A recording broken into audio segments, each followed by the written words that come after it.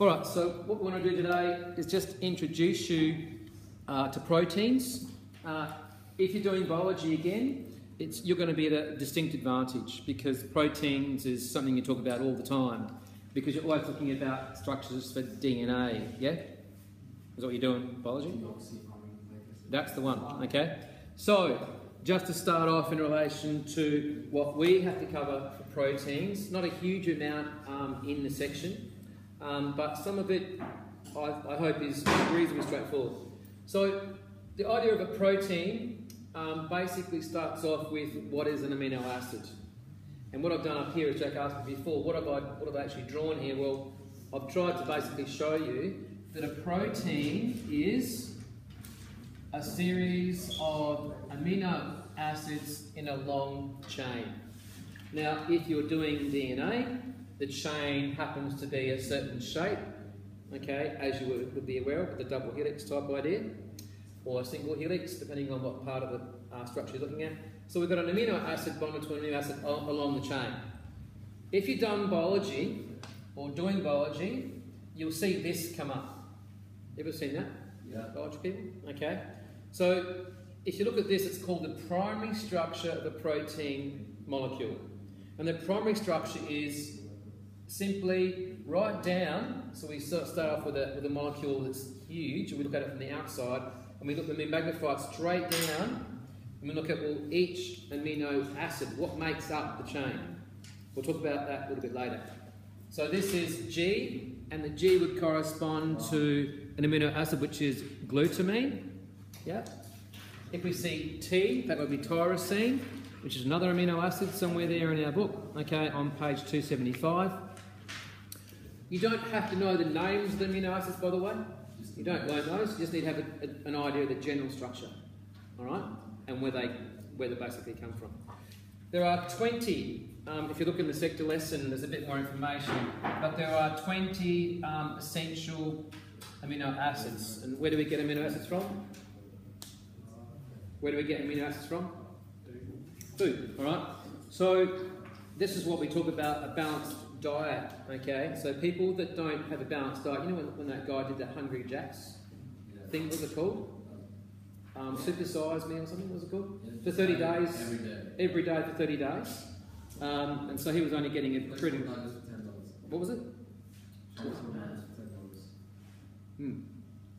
Horrible. I had Hungry Jack's on Friday night. We did everything else, it was disgusting. But anyway, so basically 20 amino acids, all right, and your body needs those 20 amino acids to make all the proteins in your body, okay, that generate all the enzymes for us to be able to function. So it's a very complicated process. The general structure of amino acid, so it's bifunctional. The reason why it's bifunctional is it's got an amine group on one end. Okay, so we've actually identified that already. And so when we see an amine functional group, you should be thinking in your head, what reactions do amines undergo? And of course, we know that amines are. What reactions do amines undergo? What do we do in section amines? They don't make esters. No, we don't use amines and esters. What do they do? Jack, what do they do? Yeah, they're basic, all right? So they can only do one thing. All they can do is an acceptor proton, that's it. So when you think about amines, you need to think that these are always going to behave like a base because they've got an electron pair and they can bond to a H+. The other end is our, what's that functional group, Clint? What's that one? Carboxylic acid, okay. So what do we know about carboxylic acids? They're acidic, good, so they're going to donate a proton. So these are going to be acidic, all right?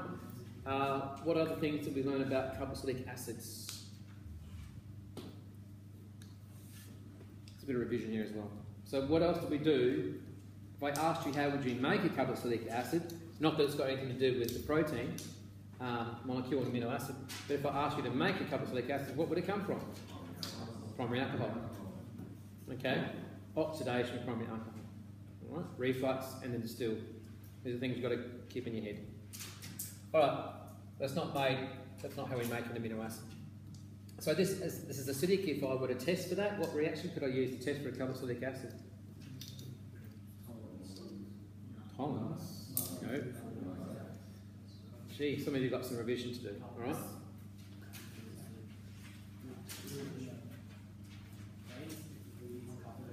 Yeah, carbon dioxide is the product, but what do we put in it to get carbon dioxide released? Hydrogen carbonate or any carbonate structure, all right? Any soluble carbonate. So, although that's not a test we do for an amino acid, all right, it could be in a question somewhere, all right? Because it's got that functional group. All right, now, the characteristic of an amino acid, if we were to isolate amino acids, which we can do, is that they exist in two structures and they're in equilibrium because we've got an acid and a base in the one molecule. And hopefully you can see that it just makes sense that if I've got an acid and a base together, well, obviously this is going to behave as an acid and it's going to donate the proton to the base. And so we end up with this thing here. Anybody speak German? How do we pronounce that? Zwitter iron.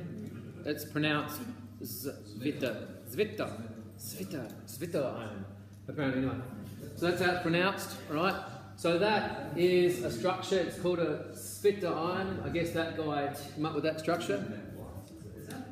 S-W. No, S-W-I-T-T. Yeah, S-W, Zwitter iron. 2 words. That's an I-O-N. Ions. Yeah.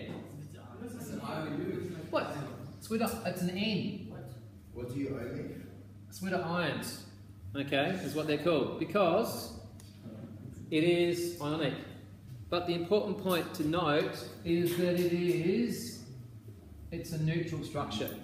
So we don't really know whether the structure for the amino acid is here or here, okay, because it's neutral. This is neutral, this is neutral, okay. Now, if you do a little bit of reading, let's just do a very, very quick amount of reading, okay, for our Swivl ions. Obviously, it depends on the pH of the solution, okay? So in a pH neutral environment, that's a good point. If it's pH neutral, that's how it's going to exist, okay? If I had pH less than 7, what's it going to look like, do you think? If it's pH less than 7, it's going to mainly exist as, if it's pH less than 7, okay, it's in an acidic environment. So how would the structure look if it was acidic? If I had it in an acid, Stamati, how would it look? Yeah, but if I had this in excess acid, it's going to be in the protonated form, okay? This will be the acidic version. If I've got lots and lots of acid present, that's going to be protonated, okay? If it's in the base, if it was a pH greater than 7, the other way, it's going to have this over here, okay? If it was alkaline, all right, it's going to favour this side of the structure, all right? So that can change depending on the pH of the system, something I didn't pick up when I was running through it a minute ago. All right, now, the question is as follows, and I'll just clarify that, not be with the way we did that. So, if we started off with this structure here, for example, and we'll just put a carbon there. If I had that in an acid environment, okay, is what I was saying, all right, it's going to look like this. So it will be NH3 plus, okay, COOH. That would be the favoured ion. We can't have both of them, okay, in that environment. This is pH 7. So we're going to have that happen at pH 7. All right? If we put it in one direction, pH or the other, we get a different form of protonation.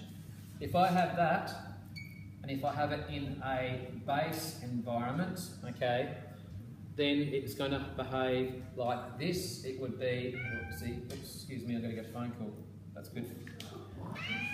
That's my phone. I'll get it in a minute. Sorry, I'll just ignore him for a second, all right?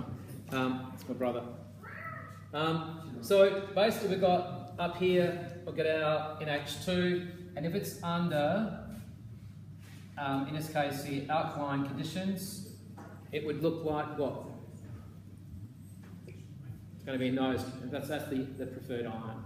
Okay? Now, so that's what I was trying to say in relation to pH over there. Is everybody okay with that one? So pH 7, we're going to have both, okay, present. It'll be neutral. If it's an acid dominated, that'll be protonated. If it's a base dominated, then we're going to have the negative ion of carboxylate. That'll be the dominant structure. All right? That's one of the questions that we've got to do in a minute as well. Okay? All right, now, we're going to work on to proteins and the peptide structure. I'm going to just get rid of some of this here because I don't want to confuse you too much with that structure. Now, we're going to move on to a section on polymers in the next few lessons. Well, you're going to start to teach yourself polymers when I'm not here. And polymers are long chain molecules, but polymers are not natural. Polymers are synthetic, all right?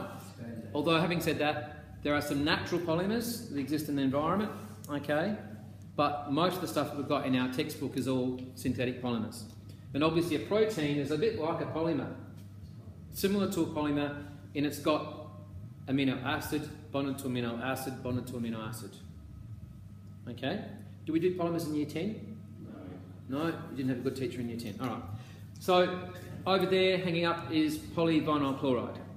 So the idea of a polymer is it has a monomer, one structure, repeated again and again and again and again along the chain. So we have a repeating unit for a polymer. An amino acid does not have a repeating unit. Okay? So amino acid is made up of, a protein is made up of a sequence of amino acids. And the sequence can repeat itself, okay? But this is obviously your genetic makeup, okay? So the sequence is what we're after. So it is still a long, okay, molecule, and the building blocks of a protein molecule are amino acids. If I put one amino acid, and here it is over here, next to another amino acid, which is next to another one, and I haven't named these amino acids, they can form a protein structure. And I'm going to need to get rid of some of this stuff, and I'll redo the protein structure, I think, probably at the top there. So what happens is this. This is a peptide bond in a structure. What does it look like? We've done the functional group already. What's that functional group? I think I've got it on there, haven't I? Amide. It's an amide functional group, okay? But when it's in a naturally occurring product like a protein, we don't call it an amide, we call it a peptide, okay? Once we get to looking at what happens here, if you remember, we were asked what happens, or one of the things we talked about when we made an amine, when we were producing an amide, we had a carboxylic acid and an amine coming together. Remember that structure? And I said it forms a salt in the middle, we heat the salt, and we again end up with an amide. What we're getting here is an amide produced here, and an amide produced here, and it goes on and on and on, depending on how many amino acids we've got in the protein. So these come together, and it's called a condensation reaction, because water will be the byproduct of this reaction. And if I just redraw the structure, and I'll get rid of that there, just redraw that structure now, and again you'll get a few questions like this shortly. So what we get now, and I'll just transfer that straight up to here, so it would look like this if I were to begin to draw this particular protein. Now I like to try and align the amino acids under one another as best I can. Makes it a lot easier. If you don't do that, it gets a bit confusing. So over here, I've got it like a nitrogen there, it goes down to a H. And I've got over here, that's my another amino acid, and it's got a CH2, CH3. And over here, I've got actually then another one there, and it's going to form over here an NH, and then a CH. some sort of a weirdo structure here. That'll have a name, O's, and that will go on. And this is just one part. This is simply one part of the chain, all right, for a protein molecule. Any protein? Any protein. I haven't picked up anything in particular yet. This is just 3 amino acids. I'm just showing you how they bond together to form a protein structure. And what we're looking at here is a primary structure for the protein, because we're actually looking at the amino acids. Now, what you need to be able to do with a protein is to go backwards and work out what the amino acids were used, or what the amino acids or the blocks, building blocks were in the structure for the protein. And so the easiest way to do that is pick out all of the links in the chain first. So the link that I just rubbed off, here's our link here. So what we were after was a peptide link. There it is. So I have to be able to identify all the peptide links in the chain. So here's one here, and here's another link here in the chain. And these would repeat themselves. I'll keep on going, but I'm going to fall around. All right? So the first thing that I would ask you in a question is identify the peptide link. Very important that you can pick that out of the structure. But it's not complex because it repeats itself over and over again. Now, once you've identified the peptide link, all you need to do is cut the molecule in the middle of the peptide link between the carbon double bond oxygen and the nitrogen. Carbon double bond oxygen and the nitrogen. Now working backwards, all right, hopefully you can see that this would be the actual amino acid number 1 in the chain, and so you could be asked to draw, and you will, okay, be asked to draw that amino acid. Here is another amino acid, that's number 2, we're going to call it, okay, and here is my 3rd amino acid. So you could be given the chain, the peptide chain, and asked to identify the amino acids. You could be given the amino acids and asked to draw the peptide, to go either way in terms of what you were expected to know. All right, any questions on just that structure there? Too easy? We'll see. We'll see when we get to do some questions on it. All right. The biggest thing that really affects people with this one is that the molecules look big. Okay. Don't get scared off of big molecules because you're going to see them all the time. Okay.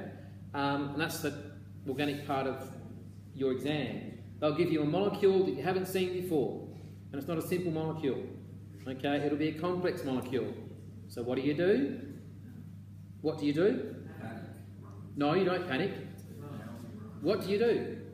It's a molecule you've never seen before. You start with functional groups. You've learnt the functional groups. So you've learnt the functional groups. All we do in an exam is apply your understanding of the concept. So if I've got a primary alcohol in a molecule, can you find that primary alcohol, and then you can react it and see what it undergoes or what it produces if you react it with dichromate. Change the functional group to an aldehyde, all right? Or a couple of acetic acid, depending on the conditions. There's got an amide in there. Find the amide. There's an amine. Find the amine. All those things we've learned already, this is where you need to go back and revise them, okay? You have to have all that content in your head to apply all the organic. It doesn't get any simpler, it gets more complex. All right, now, one thing I didn't say is that once we get lots and lots of these together, it's not called a peptide anymore, it's called a polypeptide. So, poly, just like I used to describe a polymer before, many, means many. So lots of amino acids in the chain forms a protein molecule. Okay. Now, I'm just going to touch on, briefly, because we've got a fantastic video, what we call basically the structures of a protein molecule. And we have to talk about these. It's primary, secondary, tertiary, and we say the quaternary structure. Okay? Now, I'm going to sort of run through this very briefly because we've got the video that's going to explain it that I'll run in a minute. So the primary structure basically is right down to the sequence of the amino acids. That's how we define the primary structure. You need to watch that video, okay, of Mr. Anderson, because he can explain it much better than what I can. The secondary structure. For those of you that are doing biology, how can you explain the secondary structure for a protein? Damati, what is it? When it folds. When it folds back on itself. Yeah. Okay. So the secondary structure is the shape formed when the protein secondary bonds to itself. Now, it's a little bit complex. Not a little bit, it's very complex. Yep. Proteins. Okay? We're talking about proteins. So it's protein. So if this is my protein here, Jack, it's got a sequence of amino acids. If I said what's the primary structure, you would have to go right down to the level and say it is this amino acid and this amino acid and this amino acid. That's what I mean by primary structure. Okay? If I said what is the secondary structure, you would have to tell me what shape this protein forms. Okay? When I mean shape, is it going to be like a helix shape? Okay? Or is it going to be a shape, I don't know, like that? Whatever. Okay? So that's the shape that the protein will form. Now, I haven't talked about one other thing. Because this has got, okay, sections on it. Okay, when I say sections, I should say polar sites. Hopefully you can work out, depending on what these functional groups are here, this chain could bend back on itself, and because we've got an NH here, it's possible, it is possible, that somewhere down in the structure,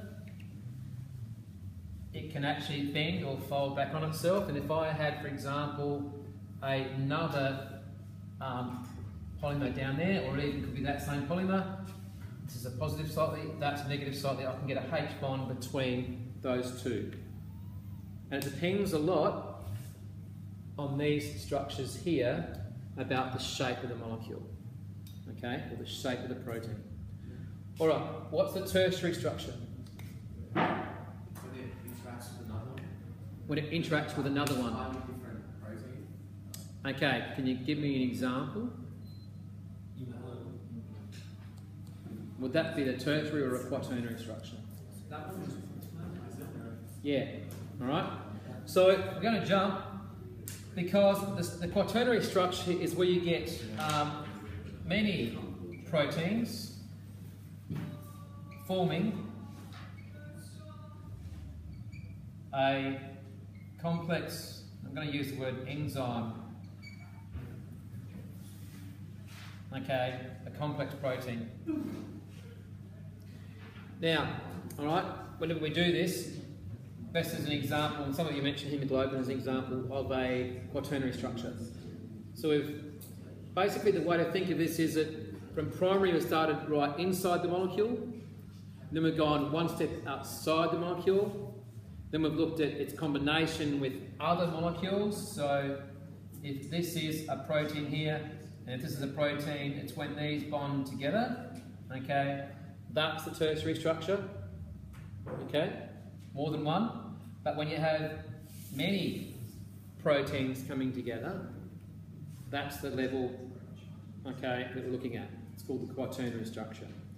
So hemoglobin, okay, basically has got a few proteins in it. I think it's 4 in total, is that right? I think it's 4 proteins that make up hemoglobin. Is that right? Amazing. The tertiary is when two proteins 2 come together. Yep.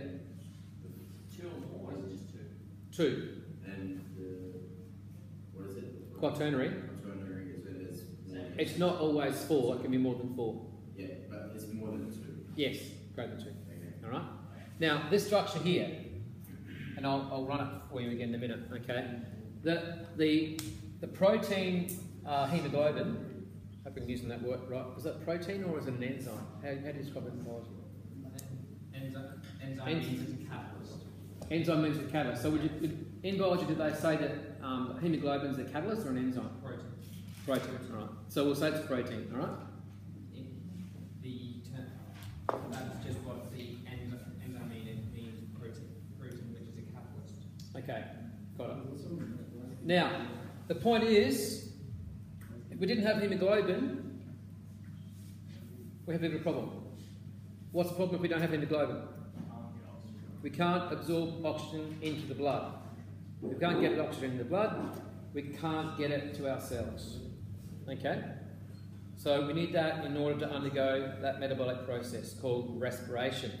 So this protein molecule is designed, okay, by creation, if you want to look at it like that, amazingly, to fit an oxygen molecule in. Okay? So the shape of the molecule determines its functionality. All right? And that's very, very important. That's how proteins work in the body. Certain shaped proteins have a certain function. Okay? If you change the shape of the protein, what happens to the functionality of the protein? No function. It doesn't work anymore. Okay? Now, an example, Olympic Games right at the moment. Okay? And sometimes people that do the long races like marathons will sometimes go into meltdown. Have you seen that scenario before? I don't think it's happening at Rio, but you might see people that are trying to do a marathon and they extend themselves, they keep on going, and then becomes a medical emergency where they call it heat exhaustion, okay? And it's a medical emergency. Why is heat exhaustion a medical emergency? It's dramatic. Because it's going above the temperature that the protein works best at. Good. It will start denaturing. Exactly. He's used two terms: above the temperature that the protein works at, and it begins to denature the protein.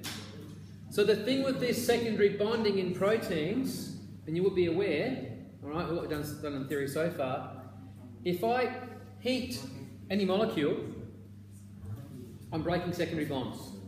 If I break secondary bonds, it's very critical for a protein because it breaks the structure, it changes the shape. And changing shape, all right, in a protein sense, when we talk about changing shape here, we use the word denature. It denatures the protein, which is not good. Because once a protein is denatured, once I've done that, okay, I cannot go back to the original protein. So this is my protein here. If we look at it from an equilibrium perspective, if I apply heat to the protein, okay, I'll think, oh, it's okay, I'll just go and get cooled down and everything will be normal again. No, it won't. It's not reversible, okay? So I can't get these bonds to reform again to make the original shape. So people that go into heat exhaustion have to be treated very, very quickly because the heat begins to break down the cells in the body. The cells die, okay? And they call that it's called meltdown. Like your muscles literally go to liquid because the muscles are made up of protein and that you can't recover it again. Like once the muscle's gone, it's gone. It doesn't really grow back again, all right? It's not a good thing. Not to mention the fact that it has on neurons, because if you lose a neuron, it's gone. Can't sort of say, oh, well, I'll grow one tomorrow, and you've got a certain number to work with, and I think I'm a few down already. All right, anyway, changing shape is called denaturing, and Stamati used the word denaturing and heat, all right? So we're breaking secondary bonds. The other way we can actually denature proteins is by changing the pH, okay? So pH is very important in terms of balance in the blood, in your body. So if your blood is too acidic or too basic, that becomes an issue. Again, it becomes a medical emergency because your blood needs to have a neutral pH, all right, in order for the proteins to work normally. What does pH change this? How does pH affect H bonding? A bit more complex, but if we were to change the pH, what's that going to do? H plus. So we had this Zwitter ion on here before. So if I had this and I added acid to this, if I made this an acid environment, all of these are going to protonate. That's going to protonate.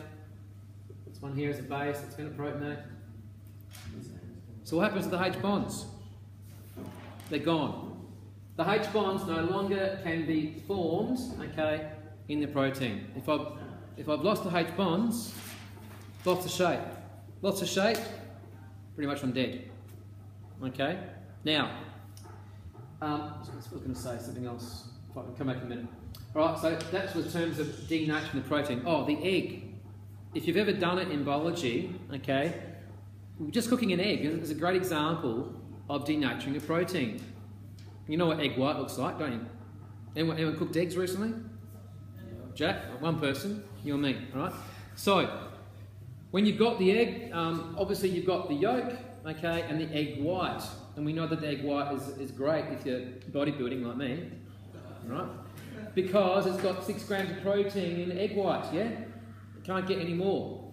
That's about the best natural protein without using steroids. Okay, there's something I read this morning about a guy who's using steroids. And all sorts of things dropped off. So very high in protein. So when you cook the egg, you are denaturing the protein. It's a very simple experiment. Exactly. So you've actually changed the structure of the protein. Now, has anyone ever seen an egg go back to like liquid? No. They've done it in Adelaide at Flinders. Okay. Now the way they did it was a little bit smart. So what they did with that, we were talking about this last year when we were doing this same section. I think it came up last year. So when you denature a protein, you actually change the structure. Okay. You change the shape. And that's what happens when you heat an egg. Whether you boil it, fry it, what are you going to do? What they did at Flinders was they took the egg white and they put it in a centrifuge. What do you think happened? What do you think happened in a centrifuge? You know how a centrifuge works? No.